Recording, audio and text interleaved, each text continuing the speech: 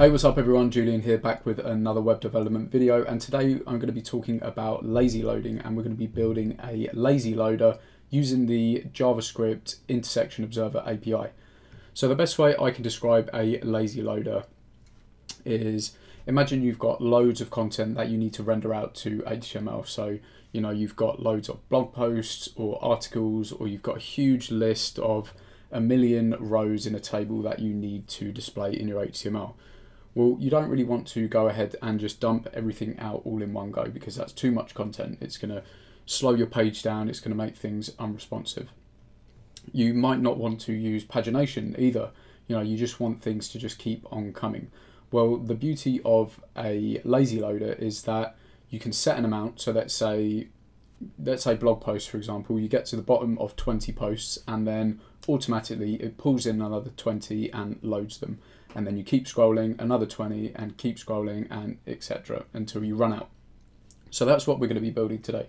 So let's take a look at the example that we've got here. It's just a single page, nice and simple. And if I go ahead and reload, you can see if we keep scrolling, we can just keep on going forever and ever. And it's just loading content. And once we've got to the end of our content, we just get no more posts here. So this is what we're going to be building, and you can see as we load, we get this this counter changing up in the nav, and you can't see it now, but we do have a spinner down at the bottom. So I'll go ahead and I'm just going to throw in a bit of delay there so you guys can see it. Don't worry, we're going to come back to the web server shortly, but you can see now we get this spinner at the bottom here. And also, if you look over in the terminal, you can see we've got a message saying returning posts, 190 to 200, etc. So this is what we're going to be building. So let's go ahead and jump in first to the web server. So we are using Python and Flask, but of course you can use any kind of web server or programming language of your choice. So we haven't got much code here to cover, so let's quickly go through it. We've got two strings here just with heading and content with some random lorem ipsum. We've got a list which is acting as our database. We got this posts variable, which we can change to depending on how many posts that we want to create. So, I can go and change that to 500. That's going to generate 500 posts for us. We've got this quantity variable, and this is the variable that's going to control how many posts we send back to the client. So you can see when we were scrolling through this, it was loading 10 at a time, and that's based on this variable here. We're then doing a 4x in range of however many posts we want to generate. We're just shuffling some of those strings and then creating a new entry in our database with the index, with a heading, and with some content. And if we just take a quick look, we've got the index, we've got the heading, and we've got some content here. So we've then got a root, which is just returning the actual template itself, which we've got here. We'll go through that in a sec. And we've got a root in our application. The way this route works is that our client is making a GET request to this /load, providing a query string, which we're then storing as a variable called counter. And by default, the counter variable is set to 0 in the client side, and you'll see that in a sec. So if the counter is equal to 0, which it will be by default as the page loads, what we're going to do is just return a slice of our database from 0 up to the quantity of items that we want to send back. So in this case, when the page loads, it's going to send back the first item up to the 10th item, and we're sending that back as JSON. The next inside this if block, we've then got an elif statement with if the counter is equal to the amount of posts that we've got in our database, we've run out of posts, we've exhausted all of our posts. So we're just going to send back an empty JSON object, and that's going to stop the requests happening. However, if the counter is more than 0 and we've still got more content to show, then what we're going to do is send back whatever the value is for the counter plus the counter. Well, we're going to take a slice from the counter up to the counter plus the quantity of posts that we want to send back. So this means that we're just rendering out certain slices of our database that the client needs to see. So that's everything we're doing here in the root, and that's everything for our web server. So let's head back to our HTML. So I'll go ahead and make this bigger. So we are using Bootstrap just to make things quicker, but again, obviously you don't have to, but if you do want to follow along, we're using the Bootstrap CDN link. And if you head to getbootstrap.com, head to get started, scroll down to starter template, just go ahead and copy this, and then all we're going to be doing is changing everything inside of the body tags here. So let's take a look. We're also using a CSS library as well, just to make things look a bit more interesting. We're using animate.css. I'll throw a link in the description. I'll also throw a link in the description to this code as well, so you can go ahead and work through that in your own time and check it out. So let's jump into the HTML. So the first thing we've got here is a nav tag. And inside the nav, we've got just an anchor here with the ID of loaded and 0 items loaded as the text. And we've also set the sticky top class on the nav, so it sticks to the top and we can keep a track of things as we load them. And that's the anchor there. Next up, we've got our main tag here, excuse me. And inside our main tag, we've got a container, a row and a column, an H1 heading of infinite load. And then we've got a div with an ID of scroller. And this is going to be the div that's going to hold all of our posts. So if we take a quick look, these are our posts, and you can see we've got these as cards, and we've got this scroller wrapper which is surrounding that. Now this was quite interesting to me because I've never used the HTML template tag before. So we're using it here to kind of create a schema of a template that we want to reuse over and over again. So we've got a template with an ID of post template, and inside our template is the actual content. And we've just got a card with the class of animated and fade in, which are part of the animate.css classes, and also just a bit of shadow on there.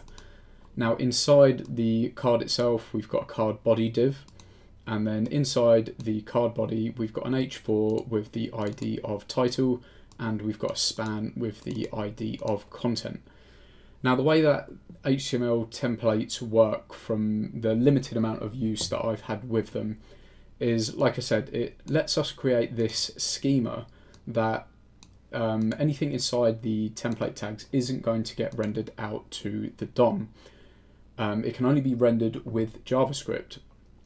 So I thought I'd try this template tag because we are using JavaScript, and you can see down here we don't have a great deal, so we'll get to that shortly. So we can only render these template tags using JavaScript. So it's quite an interesting way to kind of lay out a schema and then reuse it over and over again. And we're going to be querying.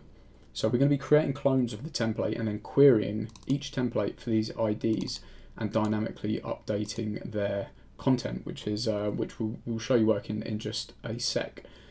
Now the last thing we've got is our another div here with the ID of Sentinel. So let's just see where this is. So you can see it's just below our scroller div. And what this div is going to do, well, first of all, it's got the spinner inside that you've seen. But more importantly, what this Sentinel div element is going to do is act as the trigger. So when this div comes into view, it's going to trigger the function which is going to pull in that data. So it's going to pull in, a batch of new posts, and then we'll have another function which then renders that out to the DOM. So that is everything for our HTML. So let's jump down to our JavaScript. So the first thing we're doing is creating a couple of variables up here, and the ones I've got highlighted are just references to elements in our DOM. So we've got the scroller, we've got the template itself, we've got this loaded element here, which is up in the nav at the top, and we've got our Sentinel, which I've just been explaining, which is this div here. We then create a new variable called counter and set it to 0, and we've then got this function here called load item. So let's go through this function first. So the first thing we're going to do is make a request using the fetch API, and we're going to make that request to /load and then provide this query string here. And we've just got this query string parameter called C with the value of whatever the counter is. So by default, it's going to start at 0. We're then going to take that response and we're going to pass it into a JSON object. As I've explained, we are returning a JSON string from our Flask application here. So then we've got another callback, which we're just passing in the JSON object that we've passed, and then we're going to do something with it. So the first thing we're going to do is look at that object, and if not data.length, so if we've got no data, we're just going to update the inner contents of the sentinel, which remember is going to be at the bottom of all of our posts, and just with a string saying no more posts. So when we run out, when we've used up all of our posts, when we've got no more content to show, we're just going to show no more posts down at the bottom of the page. However, if we do have content, well, we're going to iterate through it with just a for loop here. Now, the first thing we're going to do is create a clone of our template. And there's a couple of ways of doing that, which I'm aware of, that I've been experimenting with. So you've got template.content, and .content is a reference to the content of the template, this inner section here. And then what we're doing is calling the .clone node method on it and passing it true. And we're storing that as a variable called template clone. And then another way of doing it is with document.import node and then passing that template.content and true. So 2 ways of doing this. There's probably more, but these are just the ways that I've been experimenting with. Now the second thing we're doing is we are querying the template clone for the title and content element, and then we're going to set the inner HTML of those elements as well, we're using some backticks here because we are using some string interpolation. And then we're going to reference the first, the data object that's currently in this loop. And we're going to get the 0th element, the first element, and the second element here. And we're setting the title to 0 and 1, which if we go ahead and take a quick look, you can see here we've got the 0th element and we've got the first element.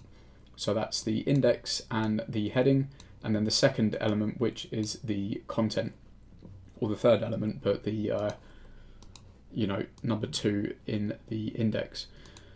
So then after that, we are then appending our cloned template to the scroller div, which you remember is up here. We're appending our cloned template to that using .appendChild. We're then incrementing the counter, and then we're going to set the inner text of our loaded element, which, if you'll remember, is just that anchor up in the sticky nav here with the counter and items loaded. So that's going to give us some visual feedback of how many items we've currently loaded into the DOM. Now the next thing we are going to do is create this new variable here called the IntersectionObserver, and that's going to be a new instance of the IntersectionObserver. And then what we're doing in here is if the sentinel is out of view, we're just going to return nothing. We don't want to load any new content if the sentinel div, which I know I've said it before, but it's the item or the element that we're using to trigger the request. So if that's out of view, then we're just going to return and not do anything. However, when the sentinel element comes into view, we're going to go ahead and call our load items function, which is going to go ahead, pull in that data and append our cloned templates to the DOM. And then finally, to actually activate this, we're calling the .observe method on our new IntersectionObserver instance, and then we pass it the element that we want it to observe. And again, that is just our sentinel element there. So put that all together, and let me make this a little smaller so we can see what's going on in the terminal. So that's everything for the HTML and JavaScript, and if we jump back in, we can see we are lazy loading using the IntersectionObserver. So quite a simple solution, but it gets the job done, and it's just what I've been experimenting with. So I'd definitely love to hear down in the comments below if you guys have got any examples of this. You know, send me a link or something, or just let me know any different ways of doing this. Again, it's just something that I've been playing around with today, and I thought it was quite cool, and this is the way that I was testing with it, so I think it's quite interesting. So another cool thing, while we're on these animate CSS, you know, there's so many different options here, and of course you don't have to use these, but you know, for example, if we were to, in fact, I think we can have a look at some examples here. So, you know, for the lols, let's go ahead and change it to shake and see how it looks. Let's check this out. Okay. That's going to make you a bit ill, isn't it? Anyway, I just thought I'd show you that there are plenty of different animations that you can use. What's ta-da? It's just going to be a bit crazy, isn't it? I think these fade ones are quite nice. So fade right, maybe that might look quite good. So let's go ahead and see how that looks.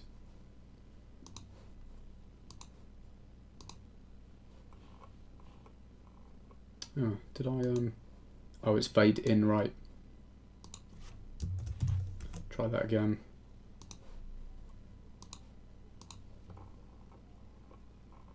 So again, it's just another way of visualizing what's going on here. You can see those blog posts are flying in and being updated, and we've got this little CSS animation like so.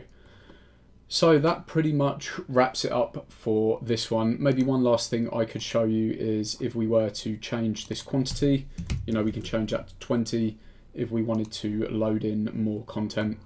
And if we go ahead and refresh, we're now loading 20 items at a time, and you can see it's being updated there. So quite flexible here with what you want to do. So again, that wraps things up for this one. I'm going to stop rambling now because I am rambling on. I hope you guys enjoyed, and would love to hear your comments down in the comment section below. Again, I will throw links to Animate CSS and also a link to the website where you can see all of the source code for this. So I hope you guys enjoyed, and feel free to drop a like or subscribe if you enjoyed the video, and as always, I will see you on the next one.